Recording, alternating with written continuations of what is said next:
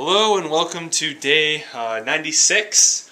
It's much later in the day now. It's past 6. It's already dark outside because today really nothing too interesting happened. Just kind of did my Sunday thing. But now something interesting is going to happen. I'm about to leave, or going to leave pretty soon to go watch Interstellar. Finally, it's been out for 3 weeks and it's been like the most anticipated film of the decade or whatever. It's the best. It's supposed to be very good. So yeah, I've just ate dinner. We had some turkey for dinner, some pre-Thanksgiving festivities, because I guess we have to do stuff early around here. Also eating some mochi for dessert right now.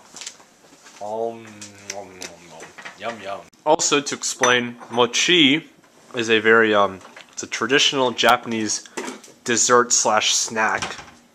And it's made from rice, like sticky rice, and they somehow mash it into this cake form, which is kind of interesting how rice, a grain, turns into this. But I mean, regardless, it still tastes very good.